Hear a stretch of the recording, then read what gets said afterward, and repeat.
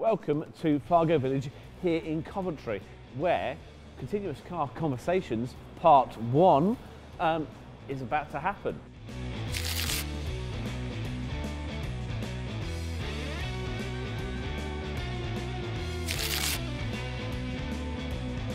And we have a very orange, if not a little bit mucky, Kia Stinger driven here by Petrol Ped all the way from the south.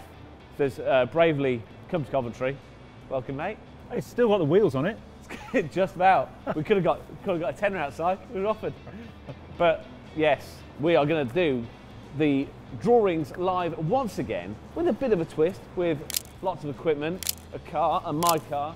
And previously we did this via Instagram Live. We're doing that again, but in the same room, because COVID's not around anymore. Exactly. Well, apparently. So I'm going to start the live right away, and then we're going to have a chat and catch up about what's gone on in the last 3 years. Yeah. Since all that stuff. Yeah. And yeah, looking forward to it. So we'll chat in a bit. We can chat like this, but we can chat via our phone as well. Yeah. Why don't we just set up a call when we're 20 feet apart? Yeah. Sounds good. All right. So we've got people joining already. This is good. Yeah, this is good. Good. So we are in the same room in different cars. And I can hear you, you can hear me. Is that, are we all good? I can hear you, mate. Mr. Nick Williams has joined us already, total legend. Oh, Mr. Nick, NWDT. Damo Drives has joined us as well. Oh, this is Tracy's good. Garden, hello. This reminds me of lockdown and being in a car on my own, but now we're doing it, we've supersized it. We've basically gone, we're going to press the XL button on everything and have all the cameras in and make it even specialer than before. Basically, I am in the Continuous Car mobile studio, which is the Chevrolet Spark off of 2009 previous press car, which I converted into a mobile studio. So I've got all the pens, all of the things in front of me to be able to draw this very orange Kia Stinger GT that you have driven up this morning. So what we're going to have a go at is continuous car drawing. I'm going to draw the Kia Stinger that has come up from Kia UK, and you've popped up via Coventry before going off elsewhere to the Cotswolds to go and have a nice little drive in it. And then also we're going to chat about what you've done in the last 3 years since you know, kind of lockdown and all that kind of stuff. You've been busy, I've been busy, so we're going to have a little catch up about what exactly you've been up to. Before anything, in case anybody doesn't know, I think you need to do yourself a little introduction about what is and who is Petrol Ped. I am a hobbyist YouTuber where things have just gone very well and I'm now living the dream, I think.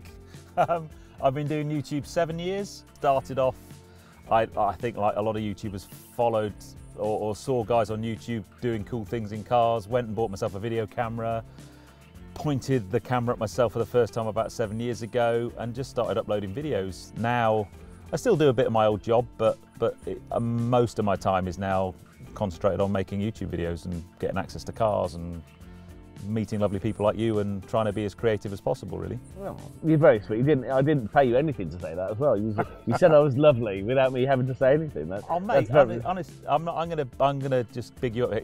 I really admire what you do. Your work ethic's unbelievable. Every weekend I'm on Instagram and see you're at some event painting some cool thing. You know, whether it's your continuous line drawing or your drawing. I still don't understand how you can paint stuff with radio control cars, but I've seen your studio this morning, which is very impressive. And you walked into my studio and you said, "This is exactly what I thought it would be." And I just look at it and go, "Well, it's a massive mess." But yeah, but I'm glad it didn't disappoint. That's the main thing.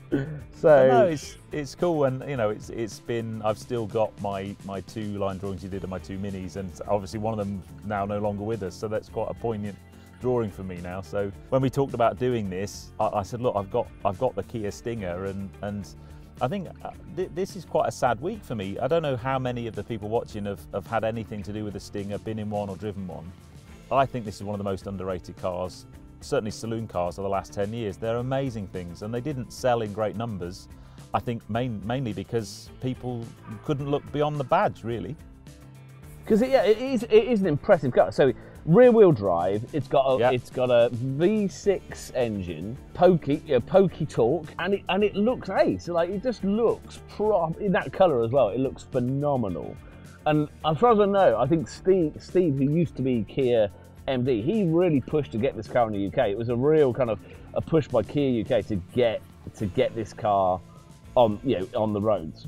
Yeah, I mean, it was, I think it's Albert Bierman, the guy who designed this car was head of BMW M, and you know, it's the underpinnings of this car. It's such a well-sorted car. It's got a really powerful and torquey V6 all through the rear wheels. It's a semi-auto gearbox, but it's a really nice quick change, and it's just a nice place to be. As I said, it's being end of life this year, so it is on automotive death row, sadly. As some of these, you know, kind of naturally aspirated things are, you know, unfortunately they're just with their, you know, emissions or whatever, just popularity, or it just can't import them, you know, as they used to. So yeah, unfortunately they've got to go. This year we say goodbye to some really iconic cars. So Kia Stinger's going, Ford Fiesta is killed this year, that goes. Audi R8 and Audi TT, they both go this year. There's some really, it's quite a sad year actually. I try not to think about it too much. The Stinger is being replaced by Kia with the EV6 GT as their headline GT car, which is clearly an all-electric car. I've driven one, they're phenomenal things. 600 odd horsepower and you know, no, not quite, nearly 600 horsepower. But yeah, amazing car, but it is quite sad. So to give it a good send-off, to get you to draw it, and then, well, I'm going to the Cotswolds this evening, and then tomorrow I'm going to go and find the Black Mountain Road in the Brecon Beacons and get it even more dirty. That's the plan. yeah. I mean, I quite like I am going to draw the dirt in, because I quite like the dirt. Right, so whilst we have that little intro chat, there is... You're kidding me, is that done already?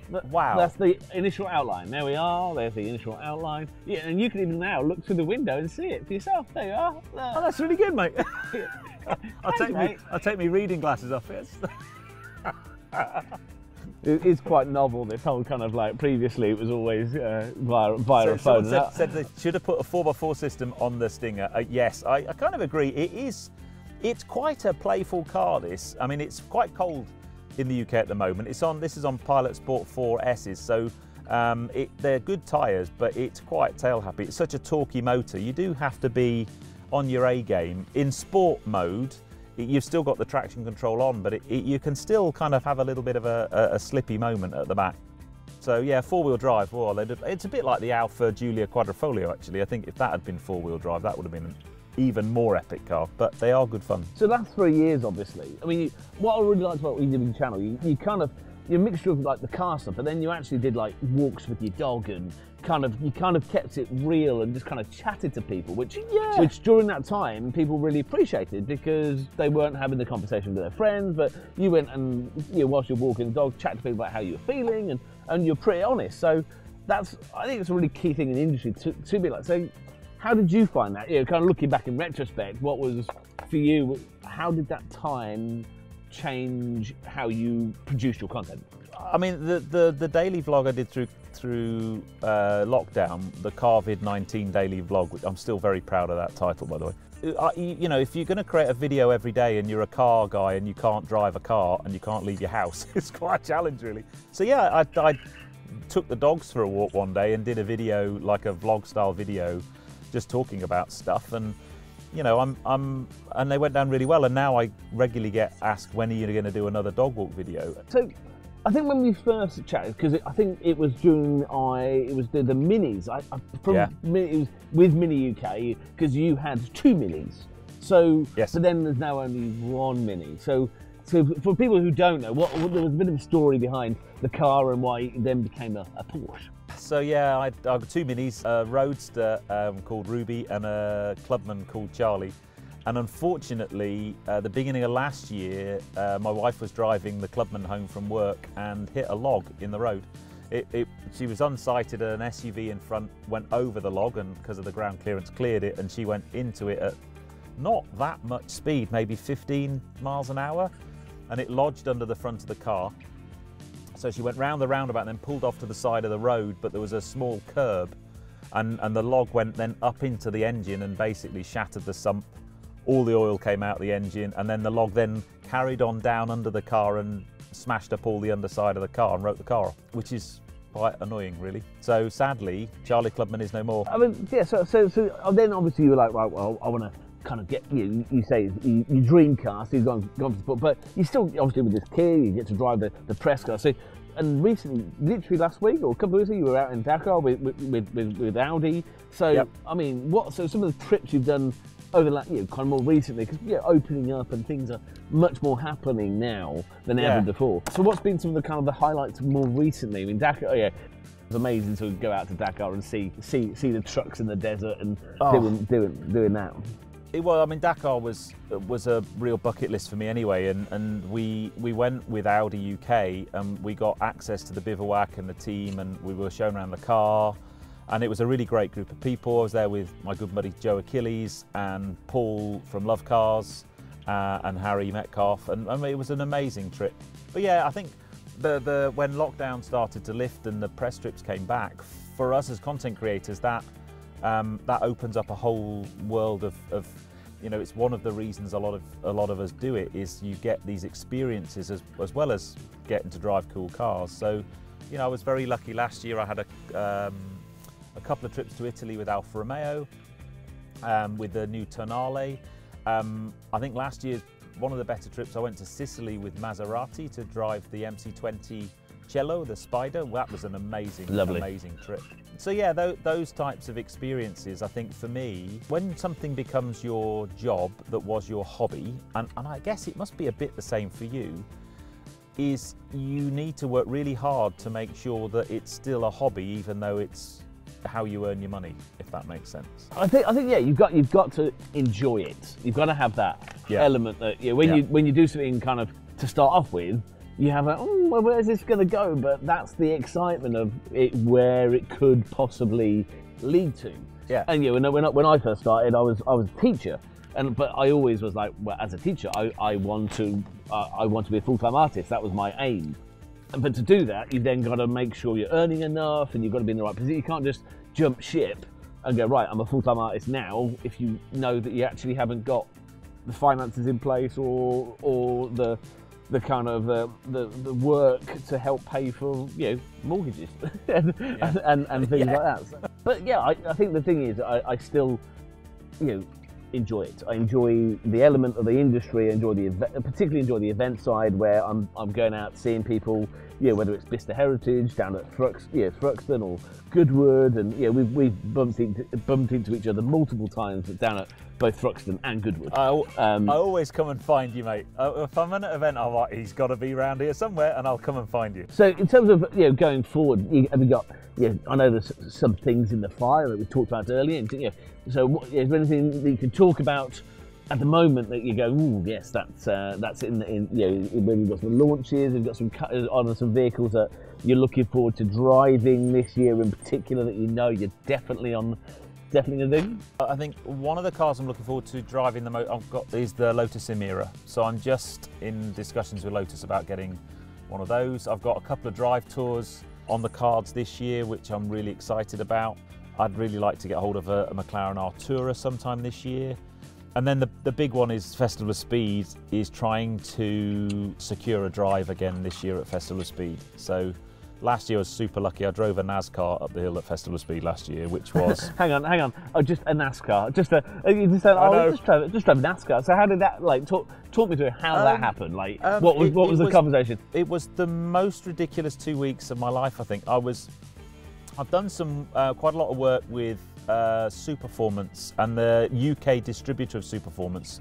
They're called Le Mans Coupes.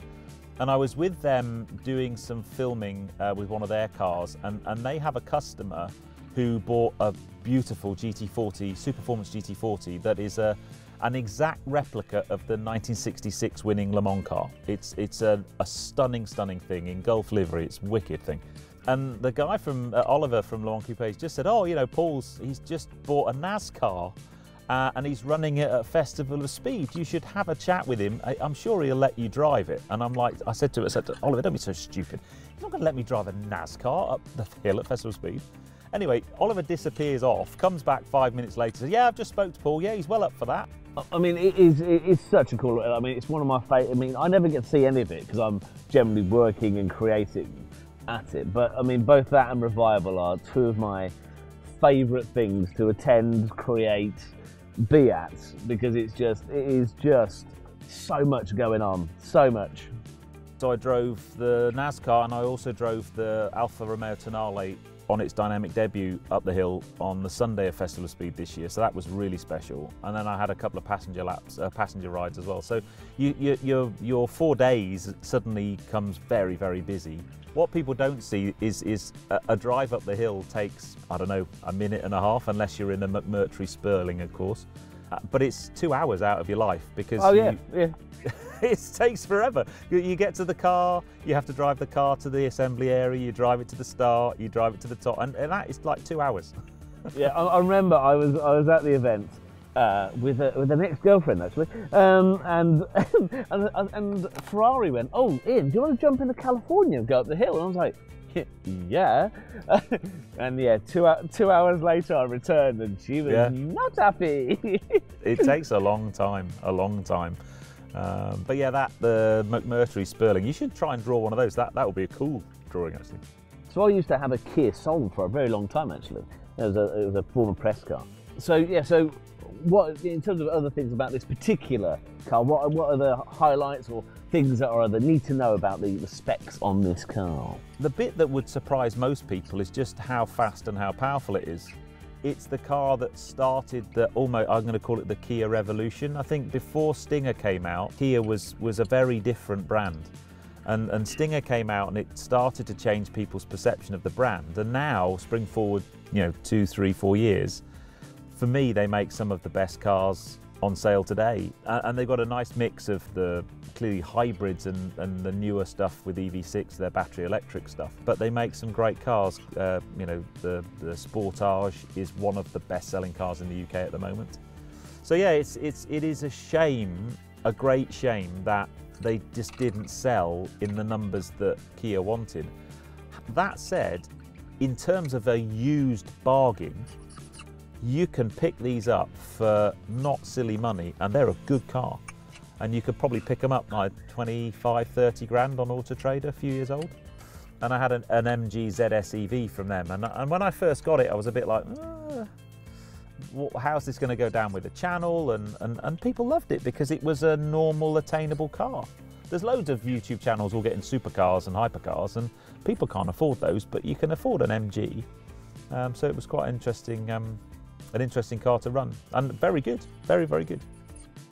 No, I have heard good things about it, and not driven on myself. Yeah, but it was always that thing of like where because there's always that kind of range anxiety and stuff. But I think EVs now are getting better and better, and when you got stuff like obviously you always had Teslas and whatnot, but you also got Polestar, and a lot of the brands really are developing so much quicker than they ever did, in terms of what they can produce in terms of battery technology.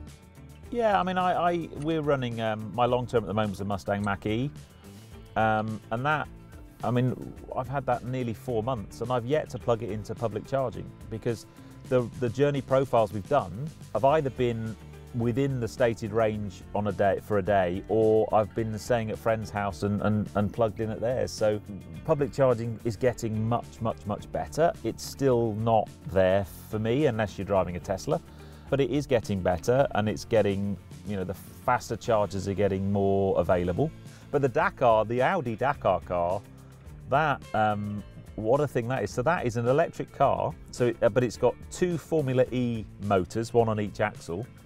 And then it's got a German touring car petrol engine running as a generator, charging the battery. So it drives along as an electric car, but it's got this touring car engine running at a constant RPM, charging the battery up. Amazing thing. And this is really where they talk about motorsport and how development in motorsport benefits road car. And this is exactly stuff like endurance racing in the desert, where you haven't got to get to the end, you've got to get to the service for that car. This is where all of the developments happen, really. Yeah, I mean, interesting, because we had a Q&A with Audi, and they don't see that technology feeding into road cars yet, but it's certainly, I think, for things like endurance car racing, is something that that we might see. The fuel, interestingly, that it ran on a synthetic fuel that was a synthetic fuel that didn't compete with the human food chain, which I didn't even know was a thing until then. So a lot of biofuels, they use crops and stuff, and then you basically distill combustible fuel out of it. But so it is a fully synthetic fuel powered car, as it were. But I just thought it was a really interesting concept, and they didn't win. They only had 1 car out of 3 finish, but they had lots of bad luck with punctures. They had Carlos Sainz had a massive crash. He's actually fractured 2 of his vertebrae. He got home and his back was a bit sore, so he went to the doctors and they gave him a X-ray, and he'd fractured 2 of his vertebrae, which wasn't very good. So yeah. You don't want to be doing that, do you? Not, yeah, no. But says the man cramped into a tiny little car. Yeah, I can't actually fit in that car you're sat in right now. I'll show. Look, I'm gonna go forward facing again so people can kind of see Ian. So there's his Instagram handles and stuff. Make sure you you follow him on Popbangcolour. But we should be getting close to. We are very nearly there. So yeah, we've pretty much just got all the details in there. So if people are planning their kind of events diary, obviously Goodwood is very much on your radar. Where else are you planning to attend? What's on your to-do list?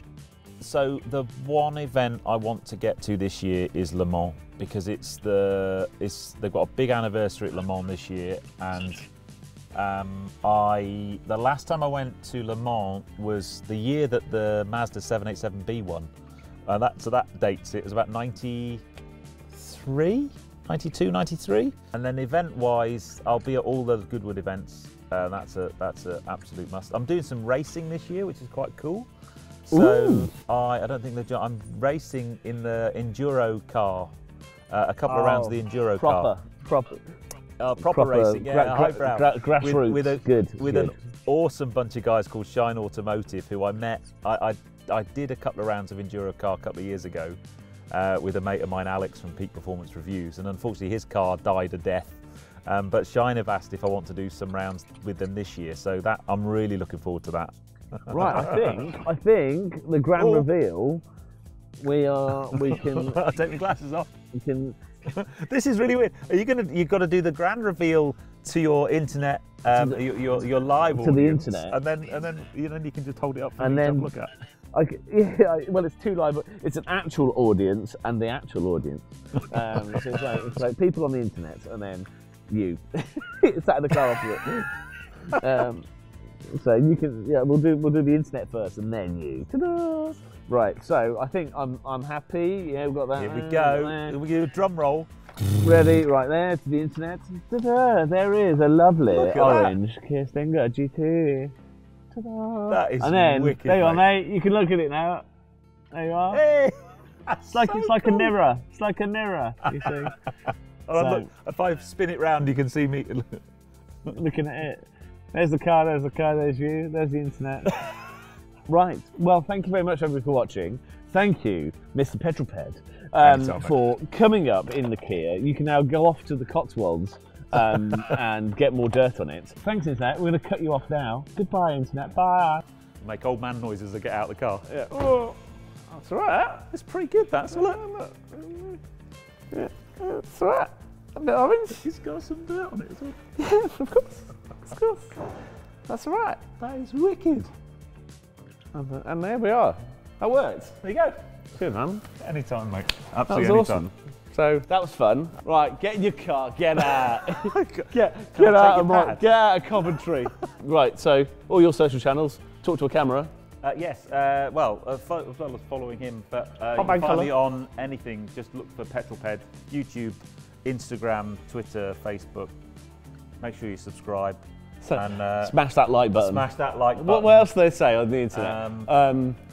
Like, share, subscribe. Like, share, subscribe. Oh, hit the notification bell. Oh, yeah. Yeah. Bing. Ding dong. Yeah. On that note, bye. Cheers, buddy. Thank you. Thanks. Thanks, everybody. Bye. Get in the car.